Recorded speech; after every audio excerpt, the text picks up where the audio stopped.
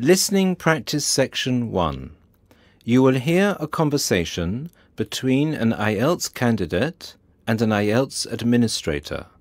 Look at the questions 1 to 5.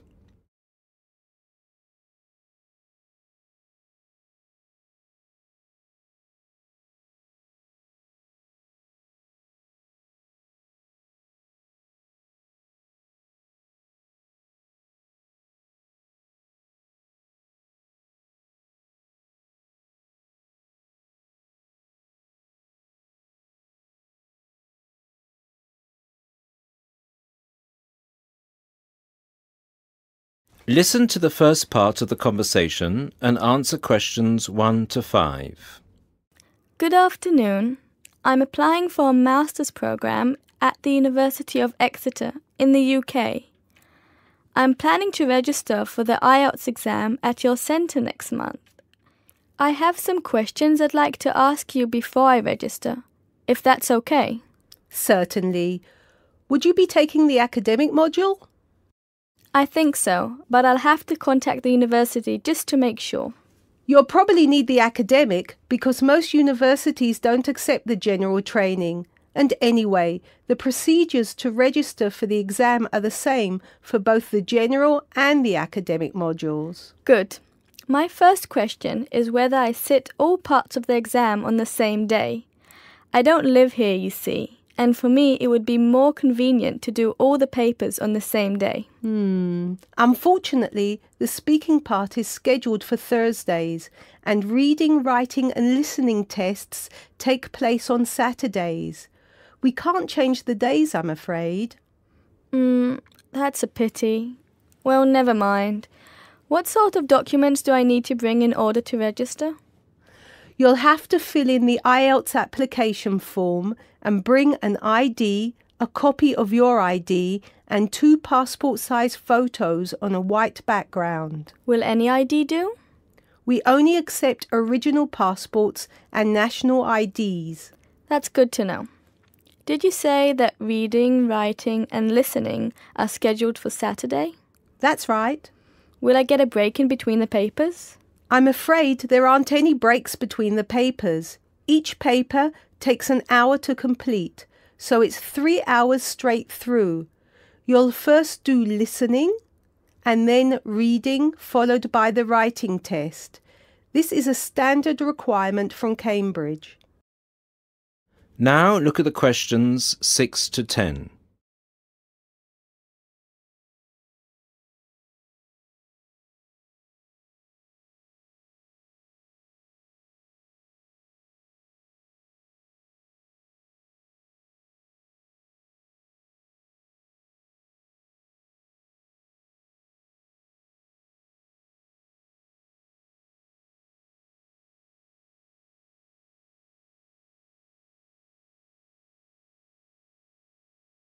As the conversation continues, complete questions 6 to 10.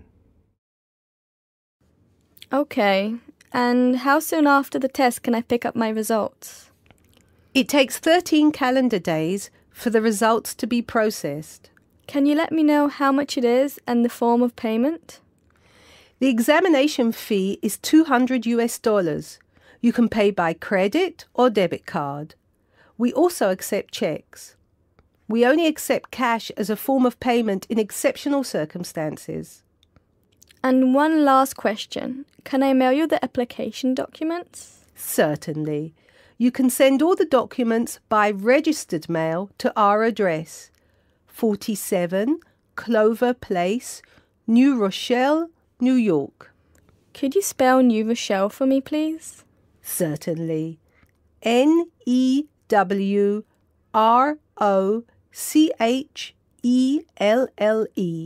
Could I have the zip code as well?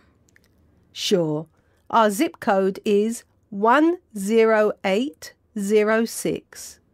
Thanks. You can also email us at ienquiry@examsmail.com or phone us at 325-9082. I think that's all. Thank you very much for all the information. Bye. You're welcome. Goodbye. Listening practice section 2. You are going to listen to 2 students talking about a presentation on time management. Look at the questions 1 and 2.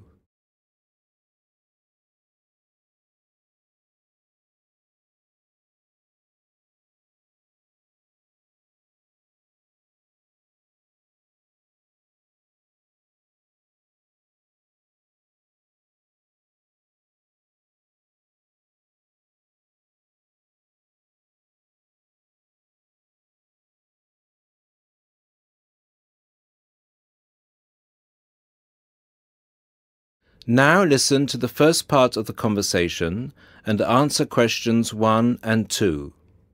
Hi, Mark. What are you doing? Hi, Lucy. Well, I'm preparing this seminar on time management.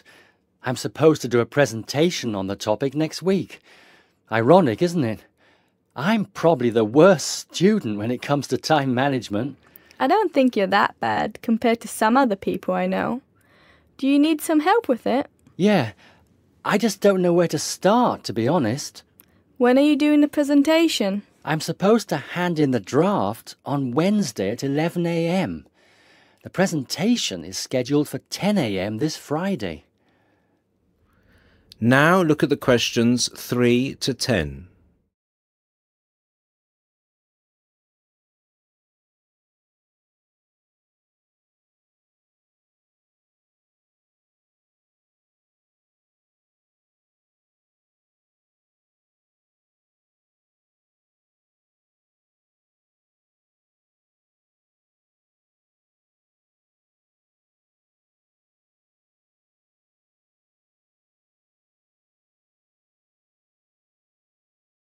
As the conversation continues, complete questions 3 to 10.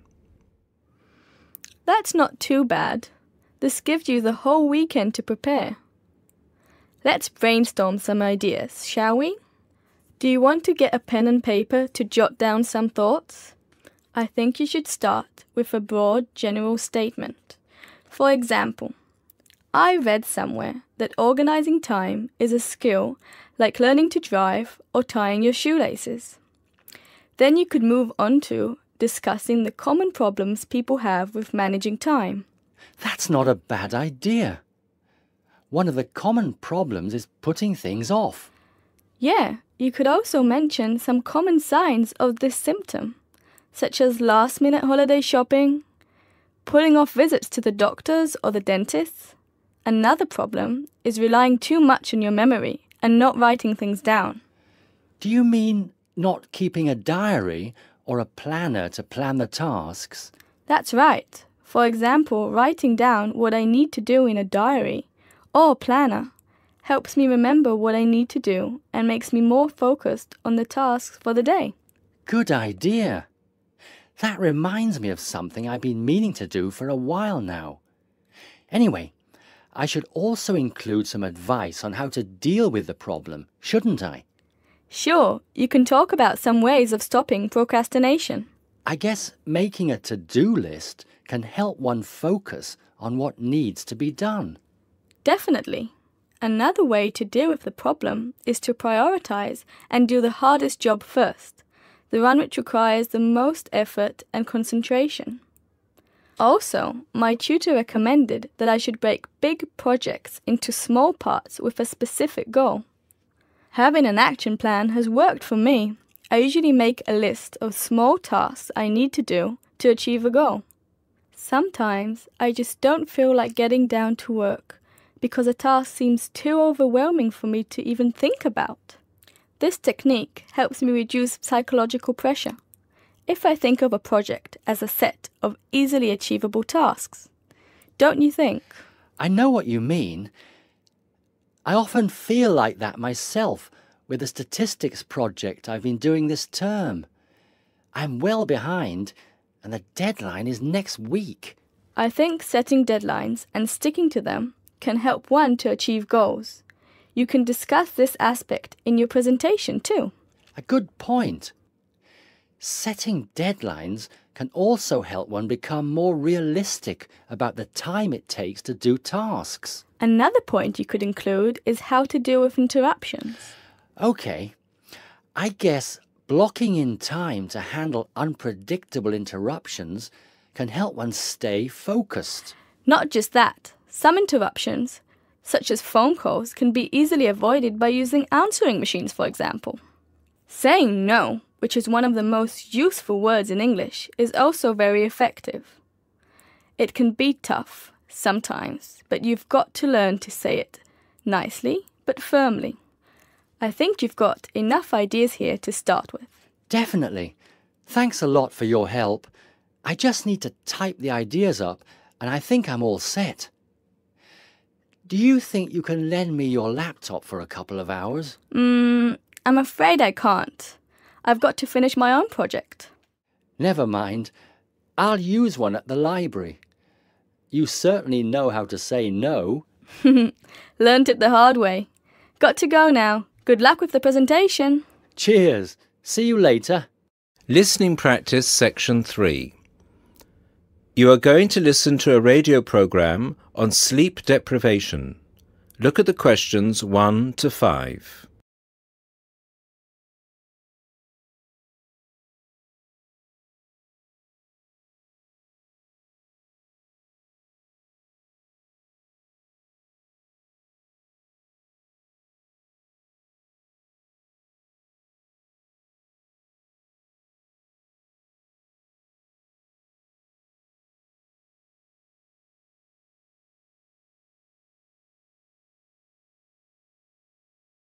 Now listen to the first part of the program and answer questions 1 to 5. With us in the studio today are Dr. Peter Collins, a senior lecturer in the Department of Psychology at the University of Chicago, and Helen Gardner, the author of the book Deep Sleep. They've come to our studio to discuss the effects of sleep deprivation and also give some tips to the sleep deprived on how to deal with the problem. Welcome to the studio, Helen and Peter. Now, Peter, what are the reasons for sleep deprivation and how can it affect our lives? Well, the research into sleep deprivation started in the late 50s and has been going on ever since. Many researchers link sleep deprivation with electricity, television and computers, which have enabled humans to work 24/7. Before electricity was invented, people's body clocks were synchronized with the sun's schedule, and the average time they spent sleeping was 8 to 9 hours a night. By 1975, that average was down to 7 hours, and today 1/3 of us sleep less than 6 hours a day. This leads to a condition called chronic sleep deprivation, which basically means going for extended periods of time with less sleep than your body needs. Chronic sleep deprivation can cause a variety of physical and psychological problems. At its most basic level, loss of sleep can make us more irritable and less efficient, and can affect long-term memory and concentration, which can result in more accidents. According to the latest research into sleep deprivation is the main reason for 3% of plane crashes, 10% of domestic accidents, 20% of accidents at work, and 45% of all traffic accidents. Research into the physical effects of chronic sleep deprivation suggests more serious and significant long-term complications. Research from my university, the University of Chicago, has shown that sleep deprivation interferes with how the human body regulates insulin and sugar metabolism, which can increase the risk of diabetes. People who are sleep deprived have weakened immune systems and are more prone to viruses and other kinds of infections. People who don't get enough sleep have cognitive problems or difficulties processing and assimilating new information. Lack of sleep affects long-term memory and slows down such abilities as judgment and reaction times. Some researchers link sleep deprivation with obesity, indicating that sleep disorders and eating disorders are often linked. Now look at the questions 6 to 10.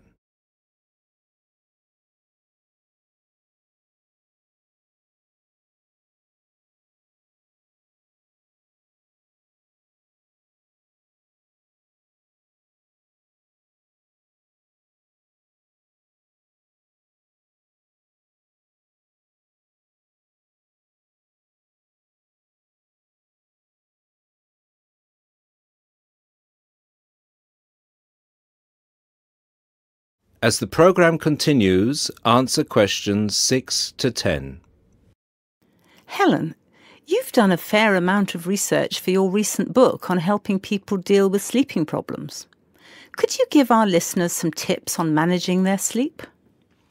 Well, if you spend several hours a night tossing and turning in bed, trying to fall asleep, you first have to find out how much sleep you need. To do so, you'll need to try and sleep 6 to 9 hours a night.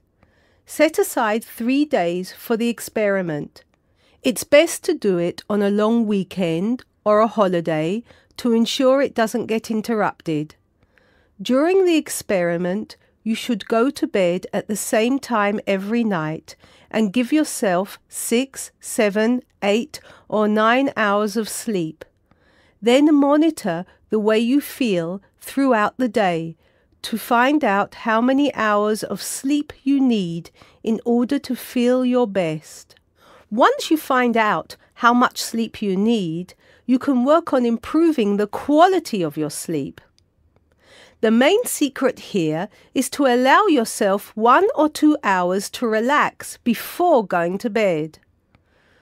You may want to try and have a warm shower or bath before going to bed.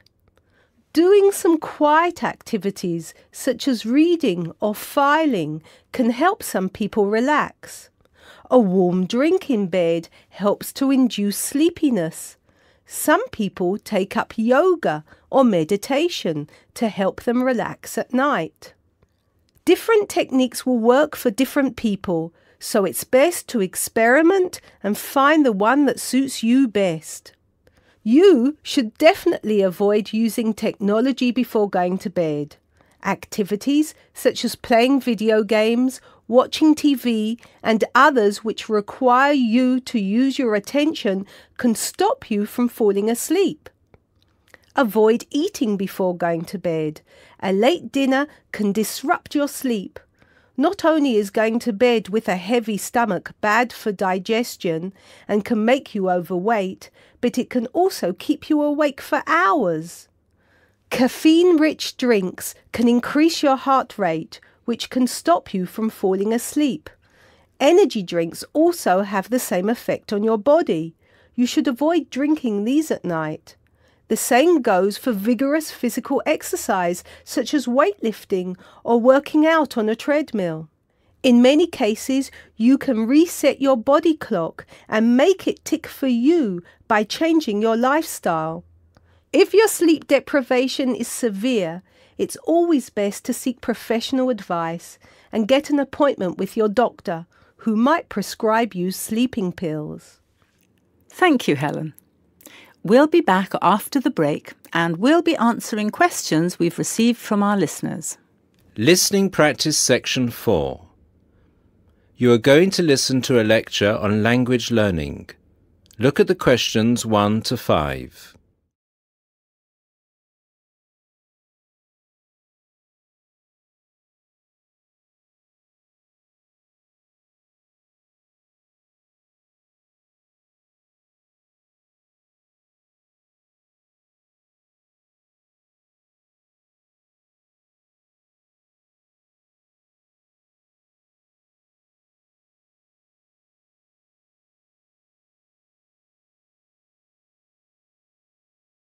Now listen to the first part of the lecture and answer questions 1 to 5.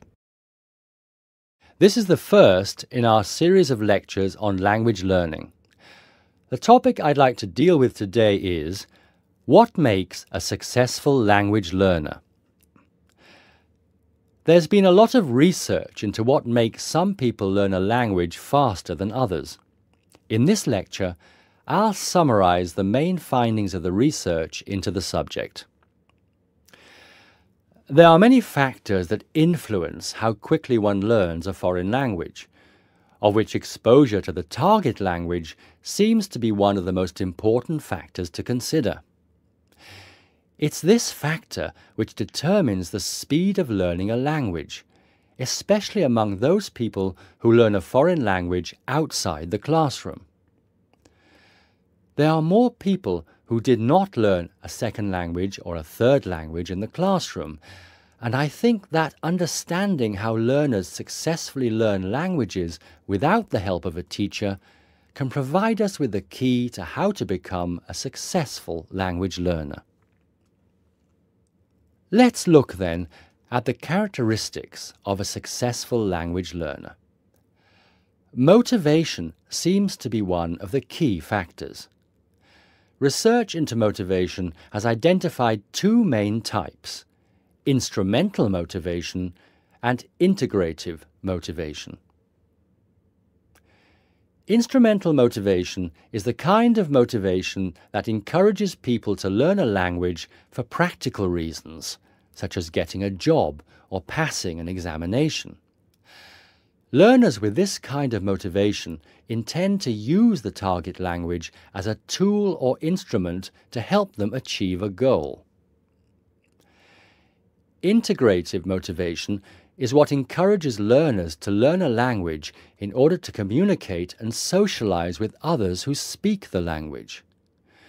The primary aim for learners with integrative motivation is to use the language to integrate and identify with the community that uses the language. Immigrants, or people who are married to speakers of another language, are motivated in this way. Although most people have mixed motivation, research into language learning and acquisition suggests that integrative motivation produces much better results and is an important characteristic of successful language learners. Now look at the questions 6 to 10.